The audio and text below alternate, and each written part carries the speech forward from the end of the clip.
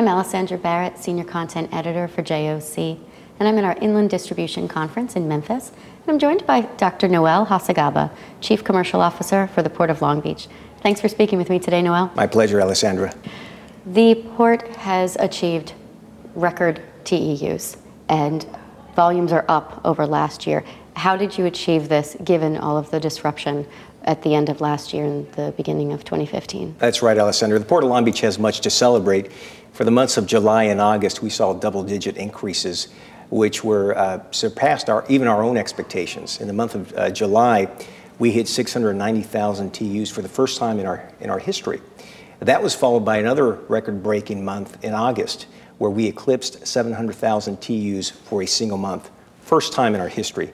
So we're very excited about that. We saw for the month of August a 23% year-over-year increase, which represents not just restored confidence in our gateway, but it also means that all the initiatives that we've launched in response to the congestion that we experienced late last year and earlier this year is paying off.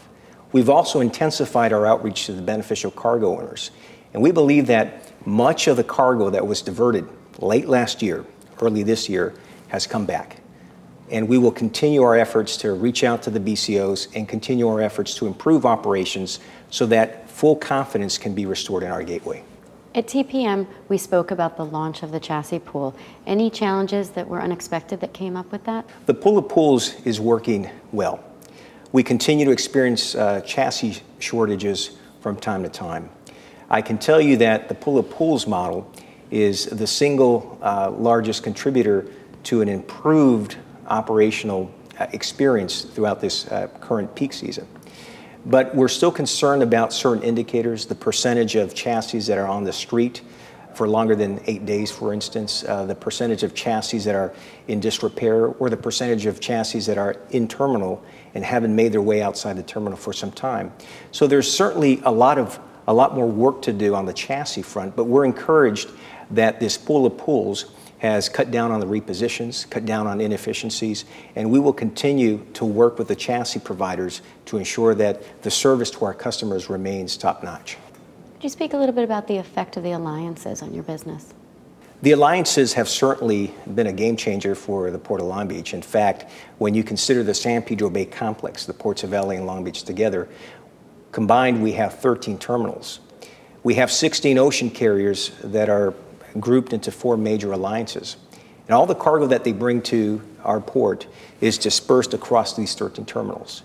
One of the things that we learned early on is that the way that these vessels are loaded at origin has an impact downstream when that vessel arrives at the point of destination.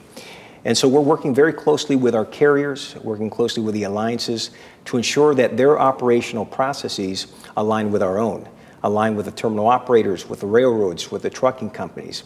One of the things that we're seeking very, very aggressively is how to inject visibility, how to increase communication and coordination across the entire supply chain.